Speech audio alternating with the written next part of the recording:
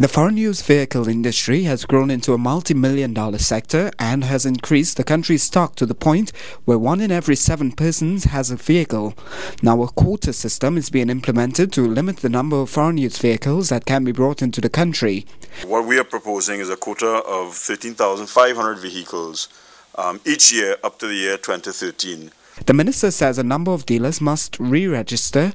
Because of the current database, many have become inactive, and dealers would now be responsible for setting up facilities to service vehicles they sell. The dealers will have to have a properly set up garage facility to be able to repair vehicles and carry out warranty claims. They will have to provide, obviously, with the garage a minimum level of service. They'll have to provide spare parts. Minister Cadiz does not see the new measures affecting the business of new car dealers in any way. The difference between the new car and the used cars would be the issue of warranty. When you buy a brand new car from a registered dealer, the factory you have the factory warranty, the manufacturer's warranty. The problem with the used car dealers is that they can't transfer the factory warranty from the host country to the consumer in Trinidad. And that's where one of the major issues are.